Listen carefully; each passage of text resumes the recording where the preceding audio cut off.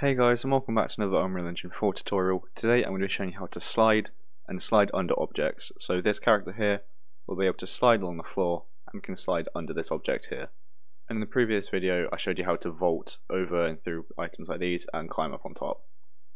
So I'll show you what we did there and then we'll get into it. So I've also hit P so we can then change characters. So it's going to just vault through this window, vault up and straight over this, and then up onto this. So that's what we did last time, and now I'll show you how we can do the sliding mechanic. So let's get straight into it. So what we're going to want to do first is import our sliding animation, which I have configured a little bit so that it works perfectly. So I'll leave a download link to that one in the description below. And so what we're going to do is just simply drag and drop it in, and I'm going to put it in this folder here.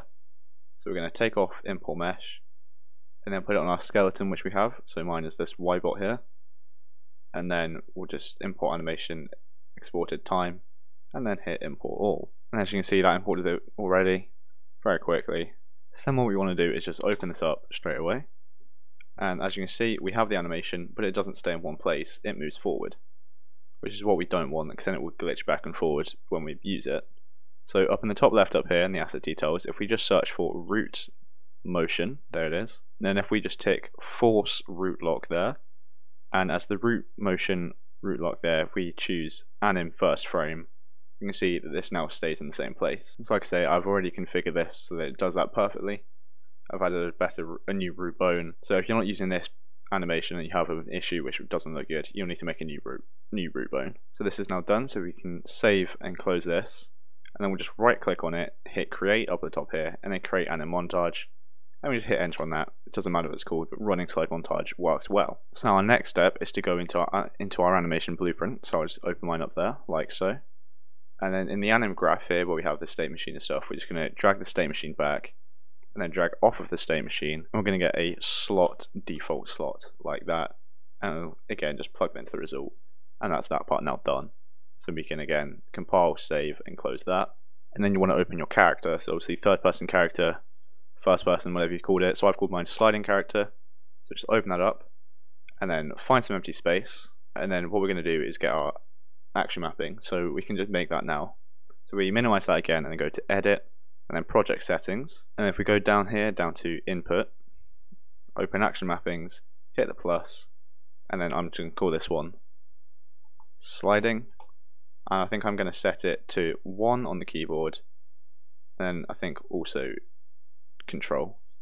So again, you can set these to whatever you want, and you can set it to multiple ones like I have here, but it doesn't matter too much. This is just what you're going to use.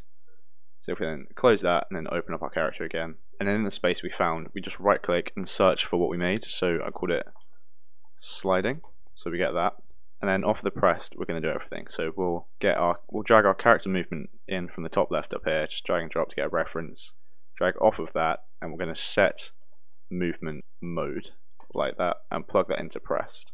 And what we're going to do is we're going to set this to flying like this, and then we're going to get a reference to our capsule component, so drag and drop that in, drag off of this, and we're going to set collision enabled and leave it as no collision. I'll just tidy this up a bit like so, and then what we're going to do is come off of the set collision enabled, and we're going to get a play anim montage right up at the top there. Play anim montage, and as the target we're just going to drag off and get player character like that, and as the anim montage we're going to use one we've just made. So mine is running slide montage. Now you might not have any others, but these are from the previous tutorial I did on vaulting. So then out of the return value for this, what we're going to do is just get a delay, and this basically just waits until the animation is finished playing to then do the next parts we want. So then off of completed, we're just going to set the collision enabled and movement mode node back to normal.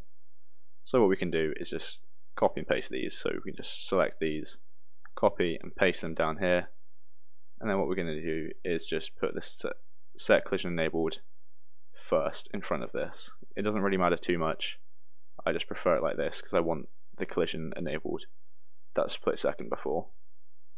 So just plug all these back in like that, and what we're going to do is set collision enabled back to collision enabled query and physics, and then set movement mode back to walking like that. And this should now be this part done, and all of it done. So what I'm going to do is just select this, hit C to write comment, and just call this sliding, like that.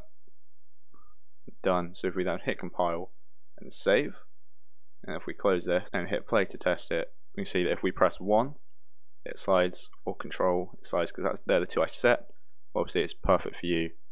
And if we go down and press a number or whatever it is, we can slide under this object. So as you can see, we obviously can't walk under it, but we can slide under it. So this works out perfectly. So I think that'll be it for this video. Done everything I wanted to do. I've got it all set up perfectly. We've got a character which can slide, and it can slide under objects and not get stuck on collision or anything. And this all works out perfectly fine. So I hope you enjoyed, and I hope you found it helpful. And if you did, make sure to like and subscribe down below. So thank you for watching, and I'll see you in the next one.